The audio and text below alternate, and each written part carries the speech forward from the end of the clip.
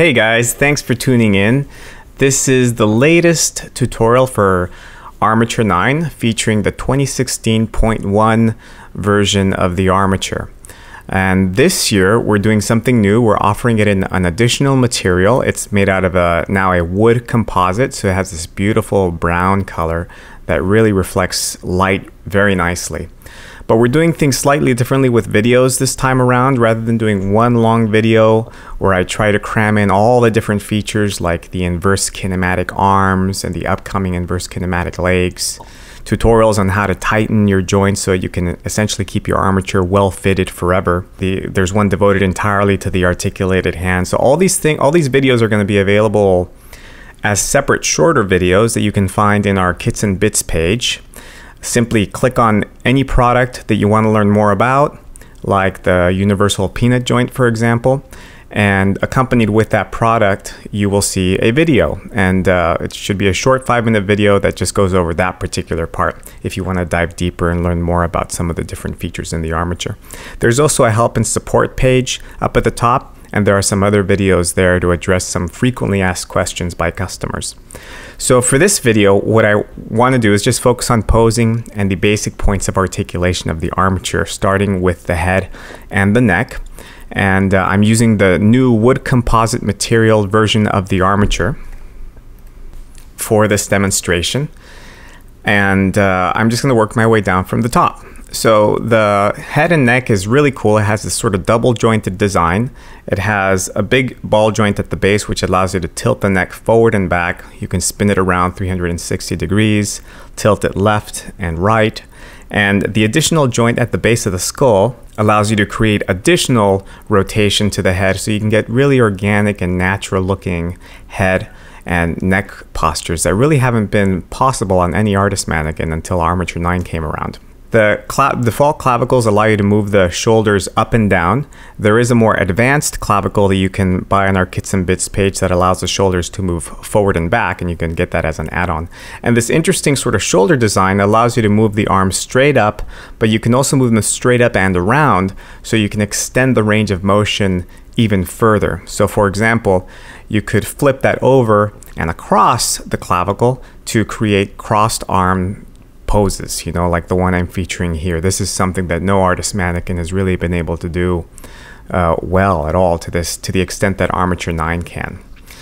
One of the other things that you could do to take advantage of that kind of clever design is you can flip the arms up again and around like I'm showing there, and have the arm fling itself across behind the head.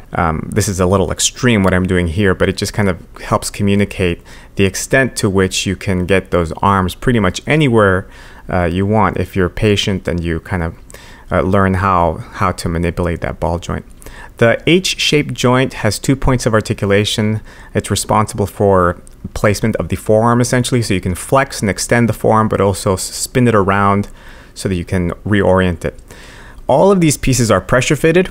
And so the idea behind that was to allow customers to take the pieces apart, tighten them if they have to, but also attach different versions of different pieces that we have available in the Kits and Bits page, so that you could create, you know, your own creatures, your own custom designs essentially. And last year we even launched a customization service so that customers could request specific leg and arm length through armaturelab.com. The new hand wrist is pretty self-explanatory. It's just a ball joint, so it spins across. It can flex and extend, and because of, you know, all these different features on the arm, you can get those hands anywhere you want them to. The universal peanut joint that connects the pelvis and the torso together has a complete range of motion. The part where it's most limited is in its lateral rotation, but if you loosen that up, you can actually extend that even further to the point where the torso and pelvis can touch each other if you want to do a very extreme and very graceful sort of contrapposto pose. But you know, tightening it up is just simply a matter of turning that screw in the back. There is an entire video devoted to the new hands, so I would really recommend that you watch that video. Simply go to the Kits and Bits page. The biggest thing you want to keep in mind is make sure that when you're manipulating it, the rotation of the hand, that you grab onto the palm of the hand rather than the individual fingers, because they are fairly delicate. So you want to use a lot of finesse and care when you're manipulating the actual digits themselves. But it's a very neat design. It has a great opposable thumb, so that that thumb can actually touch every single digit in the hand individually. So you can create most poses that you can do with the real hand. The fact that it has all 5 fingers is also really cool. So people have asked about the proportionality of the hand, and actually the length of the hand is exactly proportional to the figure. The only place where some creative liberty was taken is in the actual width of the fingers. So, you know, we don't actually have fingers that fat. And so that made the width of the hand overall a little wider than it would be naturally. But some people do have hands that wide. They're usually accompanied with being extra, if they're very tall people or they have extra long hands. The clips at the pelvis are the same design that's up at the clavicle, but they perform a slightly different function. You can, you know, rotate them out like 45 degrees like I'm doing there, so you can create the illusion of a wider pelvis, and that way A9 is a perfectly androgynous armature. We didn't want to have like a female and a male version, so why not just combine the two into one by simply creating that nice subtle little feature there. You can also move them off to the side if you want to reorient the placement of the legs like a high kick or side kick. But the anatomical correct thing to do would be to actually rotate that hip, keep the angle consistent, keep the placement of the hip consistent, because our hips don't actually change location. Something to keep in mind too is if you want to bend the armature forward like a forward stretch, half of that rotation, if not most of it, happens at the hips, and then the other half at the back. A lot of people think that you're supposed to, if you're doing a seated pose, that the rotation happens where the universal peanut joint is, but that is not correct. A lot of that rotation happens at the hips. So you can see the extent to which you can flex the armature forward to do these very extreme and flexible postures. And you can see how the hands nicely reach the feet. One of the things that was really important to me when designing A9 is that the proportions match a real human as accurately as possible. We didn't want to go cartoony with it or stylized with it. The twist joint midway up the femur allows you to reorient the leg and aim the knee anywhere you want it to be. So you can do cross leg positions, spread out legs. You can get the legs anywhere that a real human could. We got rid of the twist joint midway up the shin because now the foot design is different and the twisting can occur at the ankle. And then there's also realistic toes with flexion and extension, which is also new. If you're trying to stand the armature all on its own, it is a self-standing figure. You just have to make sure that the feet are flat. So I usually work my way up from the bottom. I grab the feet, make sure they're resting flat, and then try to get the rest of the armature in balance. It takes a little patience, especially if you're working on an uneven surface like I am there. So it's best to work on something hard and rigid that is not going to be wobbling around on you.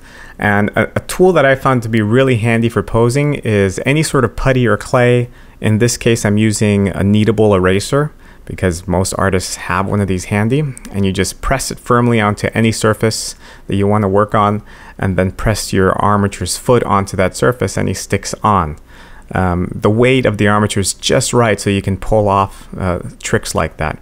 You can even have the armature hold itself up with its arms. The arms are strong enough for this. But you know, if they're not, if things get loose over time, look at the video on tightening joints and you can see how you can get your joints to be even better fitted than they are when they're new. The arm takes a little bit of extra patience because you want to get the balance just right. Here you can see how nicely the armature holds its weight. There is another tool that I'm going to go over next, and that is our articulated crane. And this allows you to do even cooler stuff. Because our Armature, as of a couple months ago, started to feature this cool inlaid screw in the back, which is actually compatible with all tripods, all camera tripods. So if you have a camera tripod, you could use that. You don't even have to get our articulated crane. But here you can see how easy it is to use. It has this quick release screw that you can pull off and attach to the armature first, and then attach it to the crane. Here you want to make sure that when you manipulate the crane, because the crane is such a firm, sturdy piece of hardware, move the neck around rather than grabbing the armature and moving it around, because you don't want to damage the back of the torso by doing that. But here you can see that once you attach it, it's so easy to manipulate and change the armature. You can change the orientation, any angle, any rotation. It's just kind of a dream come true in terms of a stand for an artist mannequin. Now, not only is it good for floating postures, but you can also do standing postures. You just move the neck off to the side and work on whatever surface you want to pose the armature on. And you can get kneeling postures, standing postures. It's fun for doing seated postures right on the stand itself. The height of the stand is perfectly for the height of an average chair. And so there's just all sorts of cool things you can do with the stand. I should mention, and I can't really stress this enough, that posing an armature is truly an art form in and of itself.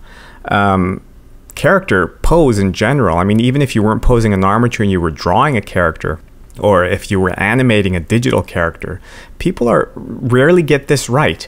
To get the posture of a character to convey weight, to convey an accurate sense of anatomy. I often see rotations happening in ways that are not natural for the human body to do. And so the more you grow in your understanding of human locomotion, human anatomy, by studying life, by going to life drawing sessions, looking at photographs of expert movement. So look at professional martial artists, professional dancers, and study those poses. And I would, as a way to practice, try to match those poses. Look at some videos and see if you can get your armature to get into some of the, I mean, I know you can, because the armature can actually get into any pose humanly possible.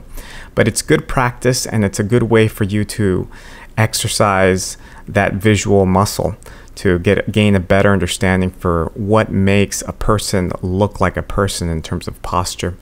So that pretty much concludes this video. If you have any questions, let me know. Leave it in the comments. You can message me on Facebook or post on our wall, facebook.com/Armature9, or send me an email at store@digitaldouble.com.